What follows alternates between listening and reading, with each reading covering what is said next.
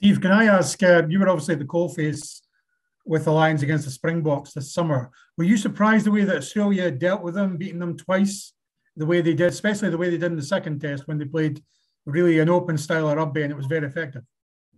Yeah, look, I thought they played some really good rugby, and how and the end of the day beating the world champions twice is an outstanding achievement, and that's where probably coming into the weekend we know that we're going to have to be on the money. We're going to have to be like where we were in around Six Nations, beating France and things like that. So we know we're going to have to perform, but we do believe in ourselves and how we can implement our own game, and it's going to be an outstanding test match for us.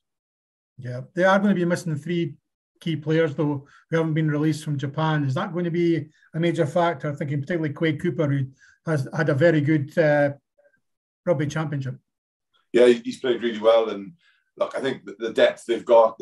I think James O'Connor's back, and again they've got depth and experience right across the team. And look, everyone's missing boys. You could look at we've got boys missing as well, and I think that's part of sport, the international sport as well. It's about that depth, and it's about the opportunity. And I got no doubt, like us, whoever represents Scotland or Aussie jerseys, they're going to give it their utmost, and it's going to be a real outstanding test match.